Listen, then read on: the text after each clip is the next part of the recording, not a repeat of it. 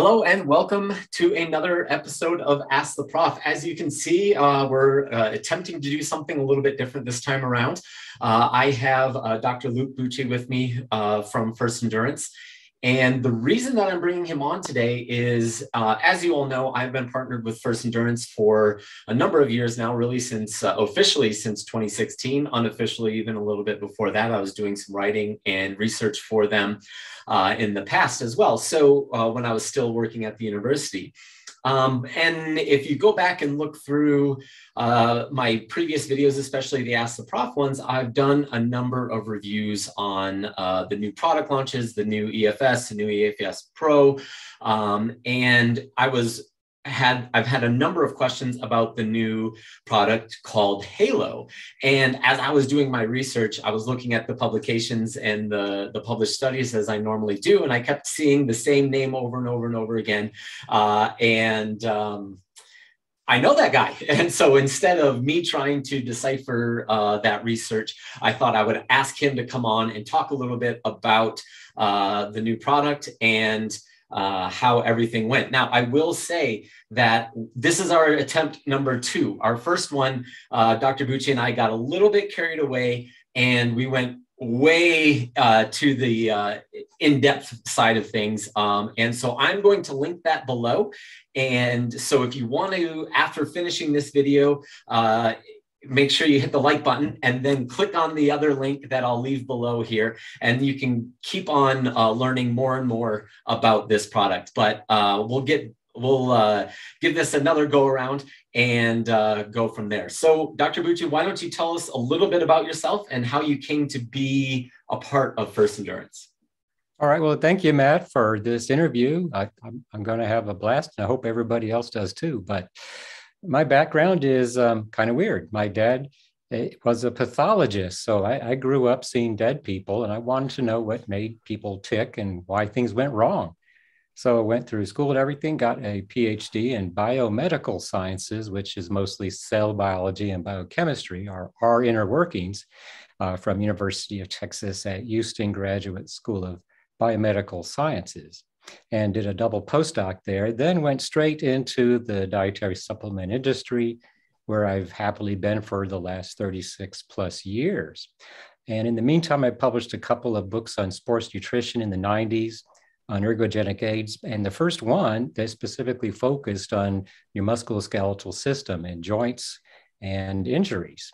And that was 1994, and a couple of public books about glucosamine and chondroitin. So in my career, I've developed glucosamine and chondroitin combination, which is a commodity now for joints, and introduced krill oil to the mass market to make it work in the real world. And that got me started thinking about a lot of other things, including what we're going to talk about today. But in the meantime, in between, I've been a member of 2 clinical nutritionist groups, as well as the American Society of Nutrition. So I guess you can say I'm a nutritionist that's a scientist to begin with. So that's kind of that's the background. But Mike Fogarty called me up in 2019 and said, "Hey, would you like to head up our R&D?" And I thought, oh boy, I get to go back to sports nutrition. Yes, sign me up. So I was thrilled to get back into this because I had always kept an eye on sports nutrition and have seen a mountainous explosion of research. And I really wanted to get back into it. So this is like a dream come true for me. So I get to join a company that is science-based. So as a scientist, that's great. But the marketing side is there to inform, educate, and communicate how these products work, how they're good for you.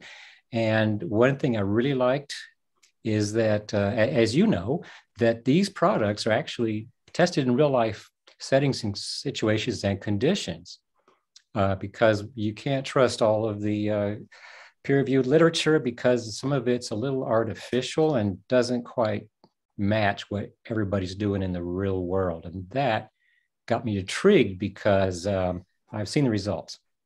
Yeah, very much so.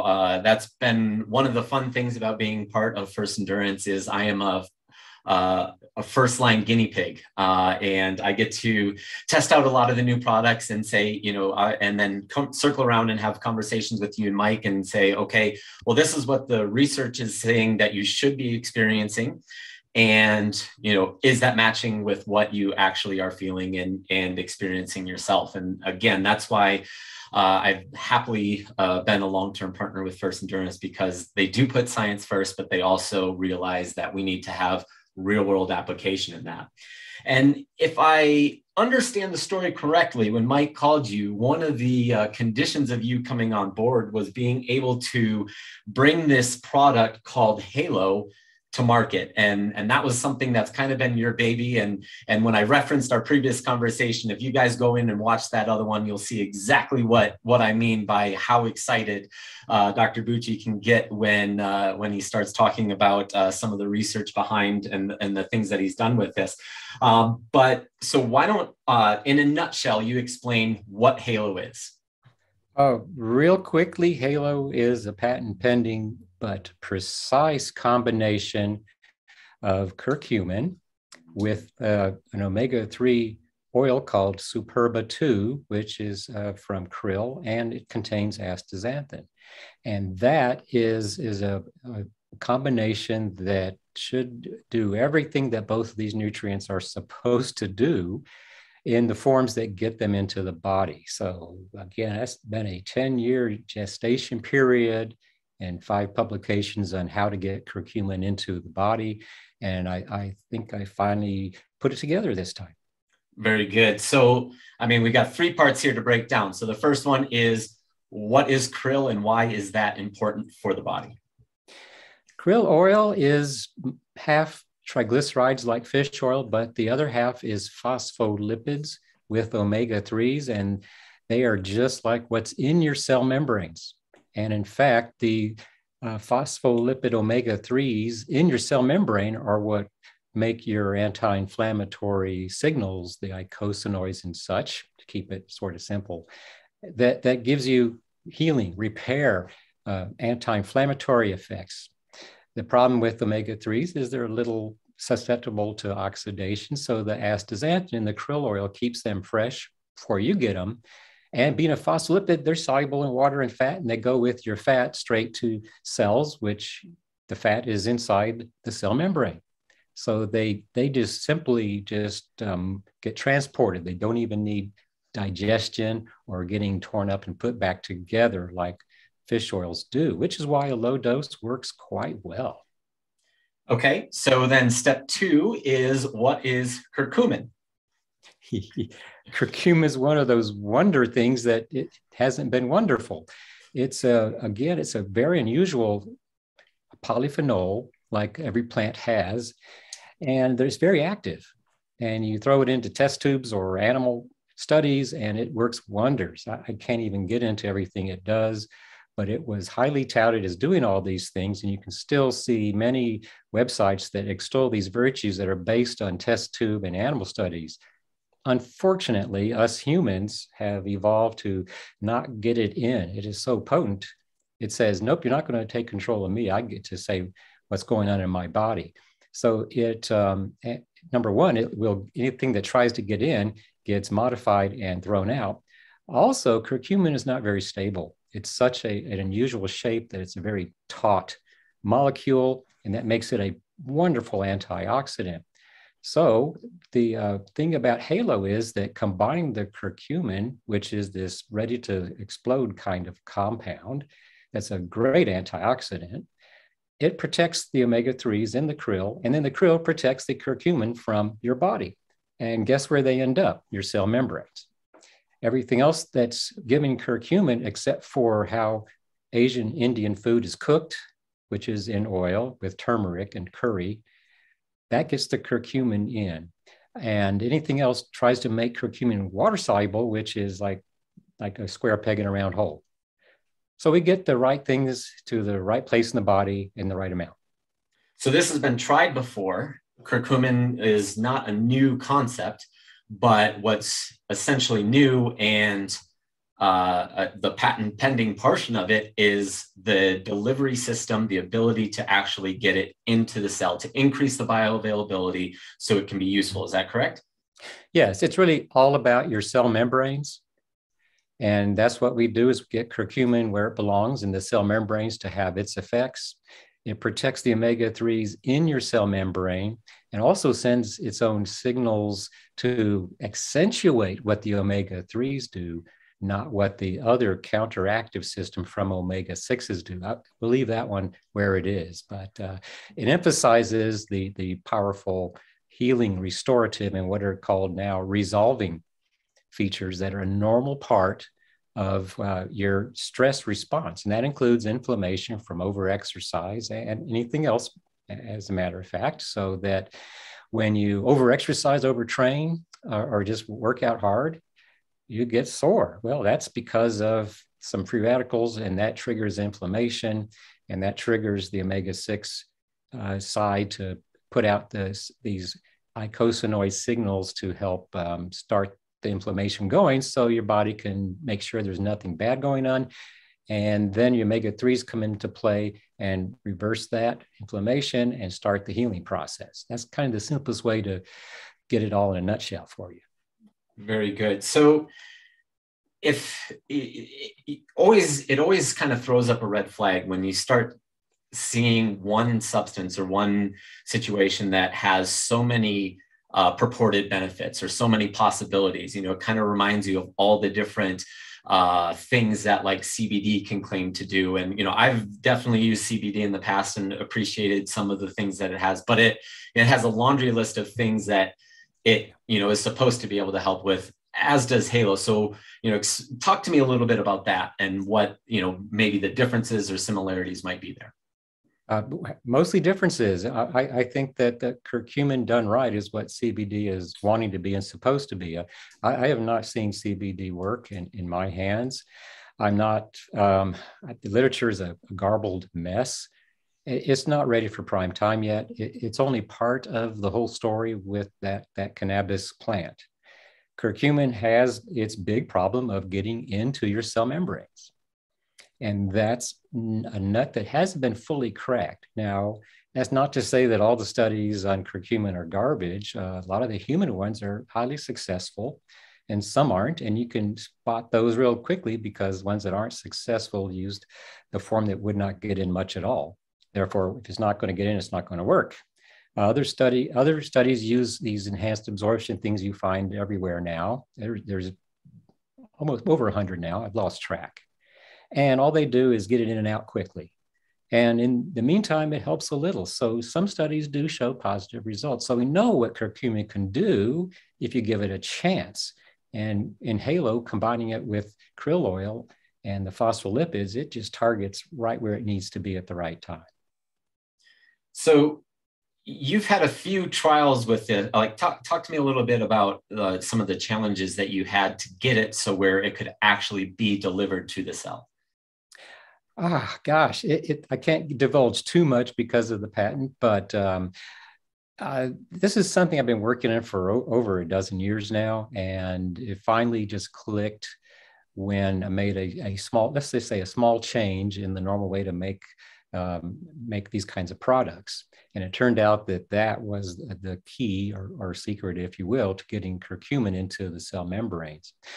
It's not 100% conversion from what you swallow. It's still a small percent, but that small percent is really huge in our tiny amount of cell membranes in our body. It's like a thimble full of cell membranes in your entire body. And that's where all the action is. So you also don't want too much curcumin either. And you also want it in the right places. So everything kind of clicked and started giving it to people and trying it out. And golly, I really can't say some of the things it's done. Has just been unbelievable. So for these folks, we stopped. Whatever it was they had came back, gave it again, went away. So when you do the elimination provocation, that's the oldest trick in the book to show something works. Yeah, I mean, definitely when this first came out was right around or when the prototype first came out was right around the time that I was dealing with some of the knee issues. And obviously there was a much greater mechanical issue going on that did require surgery, but just in the inflammation process and everything like that, this was one of the first supplements that I could actually tell when I went a day or two without taking. And, just like you mentioned, the elimination process, it's so often that you can't tell if a supplement's working. You kind of have to trust some of the science behind it. And this is one that, it really made a difference early on. So if I could ask you to, summarize in just a couple sentences why an endurance athlete should take Halo, what would it be? Here's your soundbite. What Halo does for the endurance athlete is it allows you to recover faster. If you happen to have minor nagging injuries, it allows you to heal and repair those faster. So you get back to training quicker. And it may have some performance effects too. There's studies in omega-3s and curcumin about that, but I'm not going there yet because we want you to feel better. You want your body to structurally be better so you can exercise to your maximum. So it kind of unlocks your maximum potential. Very good. I've always said that so many nutrition companies out there are marketing companies that sell a product and not something that is really trying to develop new groundbreaking nutrition supplements or things like that. Where are you in the patent process? Can you tell us a little bit about that? Yeah, we're in that initial stage where the U.S. Patent Office is looking at it, and it takes them a while to get back, and then we go back and forth. And it isn't my first patent attempt. I've had several, and just lately reinvented the multi, so to speak, and that just got patented as well. It took 5 years. So it's going to be a long slugfest, and it's going to be real interesting what they say. But so far, I have not seen this actual formula out yet anywhere, which is the unique part. The unexpected part is that it works better than expected. Very good. Well, we'll definitely have to have you on again once the patent is issued, so we can talk about what we can't talk about right now as we wait for that process. But I really appreciate you taking the time on a Friday afternoon to come and talk with me a little bit. This will probably go out on Saturday morning for most people. And so, yeah, like I said, I will have the extended version available to all you as well. So you can get a little bit of a deeper dive into some of the science and nerd out a little bit more with us. It was definitely a fun conversation, but we went through it and reviewed it and thought that this might be better served to have kind of more of an introductory conversation first to talk a little bit about what is Halo and answer that question first before kind of going into that deeper dive. So that will be linked below. Again, thanks for tuning in. Make sure you hit the like and the subscribe button on your way out, and we'll see you next time.